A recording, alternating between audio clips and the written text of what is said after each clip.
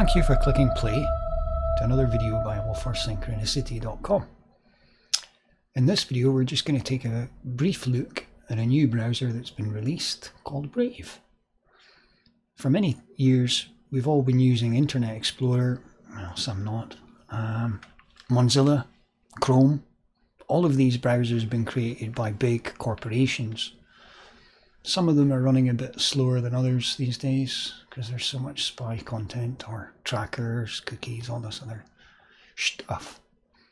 So over these last couple of years, there's been many attempts to make open source browsers, less spying. Some are even getting attached to cryptocurrencies and so forth. Well, this one called Brave browser is usable on all devices. And you can download it from brave.com. This has got quite a lot of features in it which are similar to Mozilla Chrome. Seems to really run smooth, if I'm being completely honest. So in these tabs I've brought up DuckDuckGo, which I'm sure you all know are owned by Google now. Chrome browser, including for Brave itself, offers just the same stuff. Here's a lovely tab on the crypto that they're offering. The settings you can customize just like Mozilla, thoroughly recommended. The speed that it loads seems to be really impressive.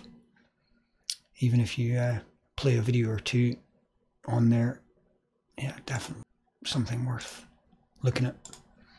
Even loading external websites from other places seems to go quite well. I throw up a BBC one maybe. BBC. How about we just do a search? There you go, guys.